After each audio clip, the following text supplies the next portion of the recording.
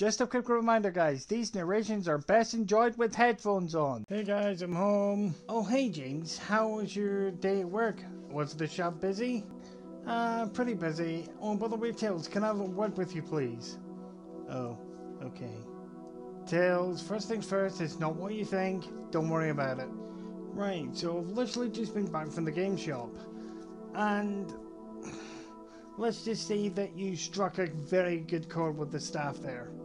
Both Carolyn and Greg are both very happy that you arrived the week leading up to the anniversary of my accident. So they have offered me a substantial discount of a certain game to give you a shot on a review of entirely of your own, and as a welcome home gift. Carolyn and Greg, if you're watching this, thank you so much.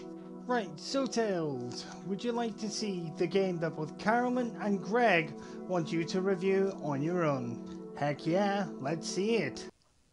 Okay, let's do this. Whew. Okay. Right. Okay.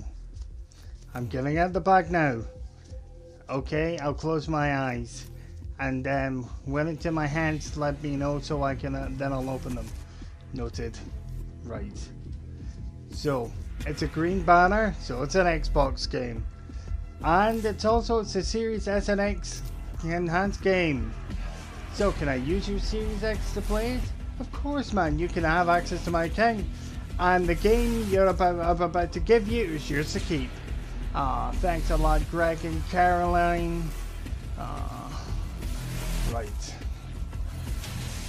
Okay, I'm gonna slow down with this. Ah, damn it, man, the tension and suspense is killing me.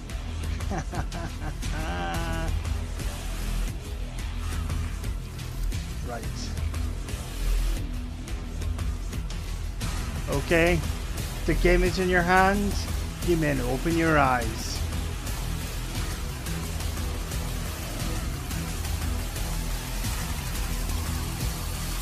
Okay, Greg and Caroline, Battlefield 2042 it is.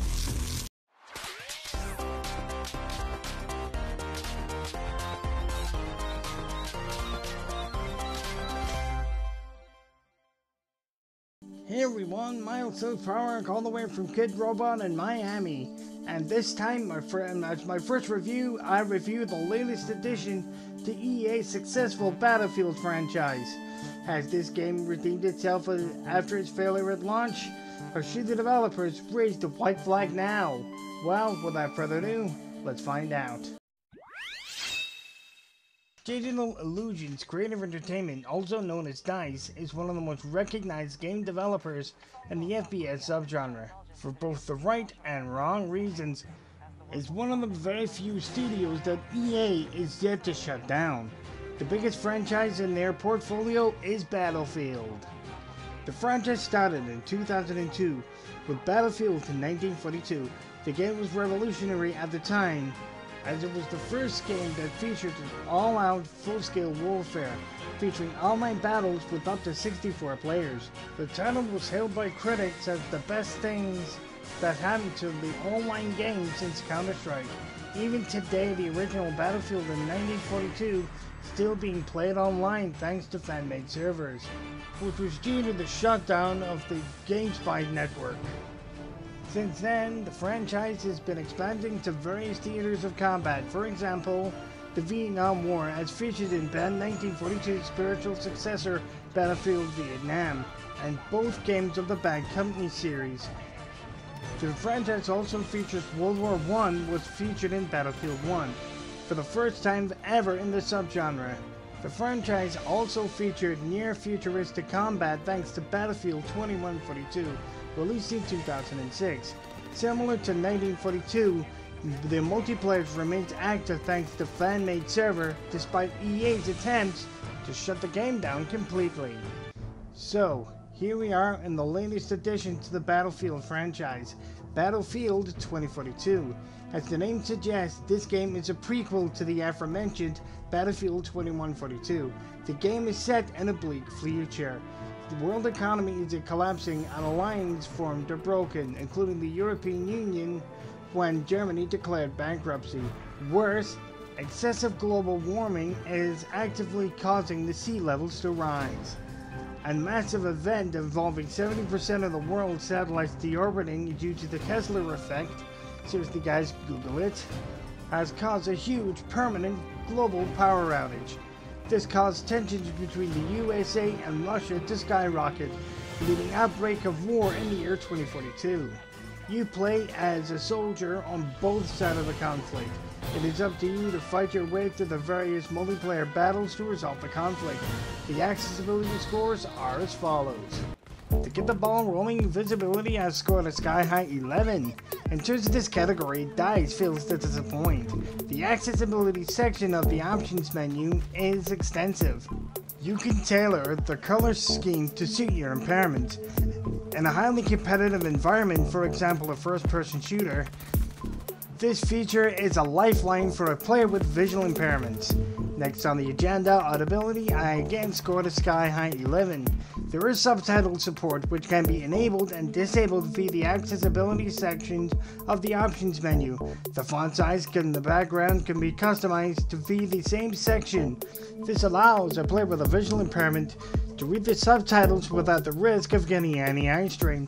Also, a player with a hearing impairment will be able to play this game with no issues whatsoever.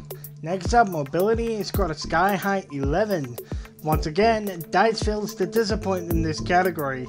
You can switch between the hold and toggle modes for a variety of functions. For example, aiming down the sight and steadying your aim when using scope weapons, for example a sniper rifle.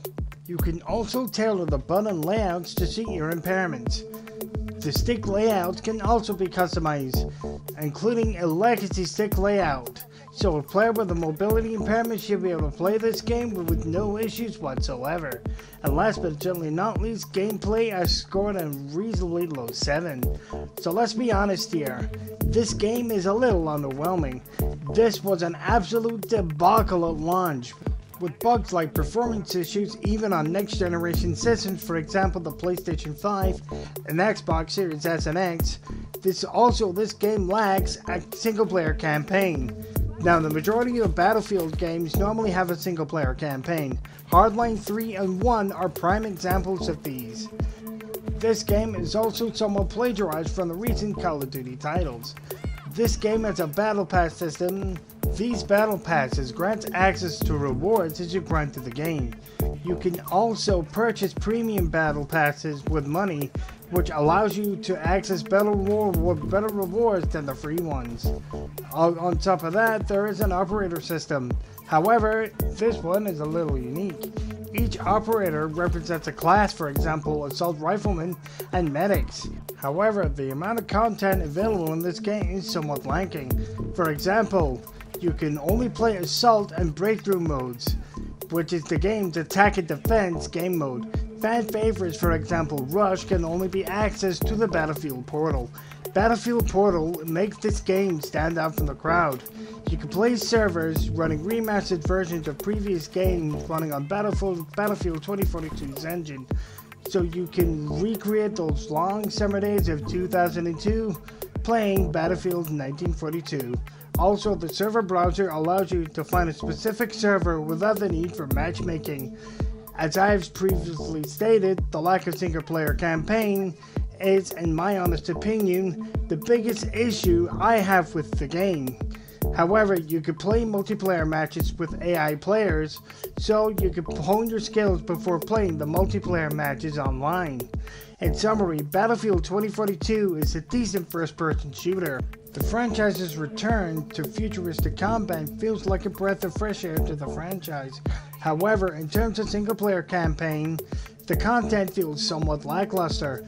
So if you're looking for a multiplayer-only game for you to play on the run-up to Modern Warfare 2's release in October this year, this game could be a good choice, and the overall score is a perfect 100%. See you guys in the next review. Miles Tales Prower, all the way from Kid Robot in Miami, signing off. Roll out, Spartan Legion.